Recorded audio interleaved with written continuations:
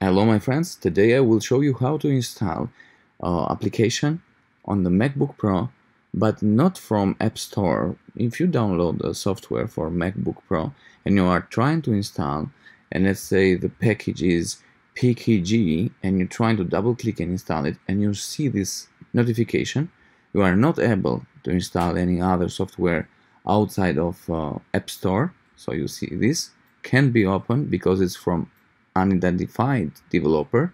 So what you have to do right now in this situation is very easy.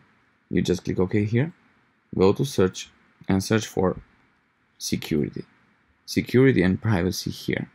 Double click. So if you go here on the general, you will see a message here, allow app for downloaded from.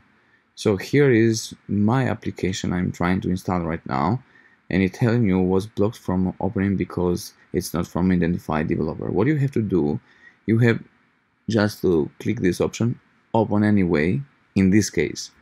But if you want this warning to not appear again, what you have to do is you have to choose allow for anyone. If you see this option missing, or installing apps from anywhere on macOS X Sierra and macOS X Mojave. So what you have to do to make this option available here for choosing it, you have to open up the terminal and you have to type this command line. I will type right now for you. Okay, here it is, the command. I will paste the command on the description.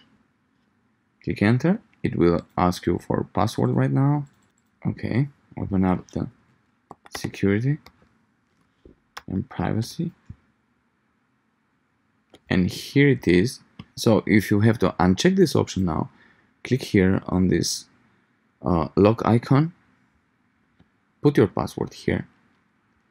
So now you are able to choose and to allow application downloaded from anywhere. Click on this anywhere, look again these settings, double click on the setup, and now you are able to install the software you want. Thank you guys for watching. God bless you.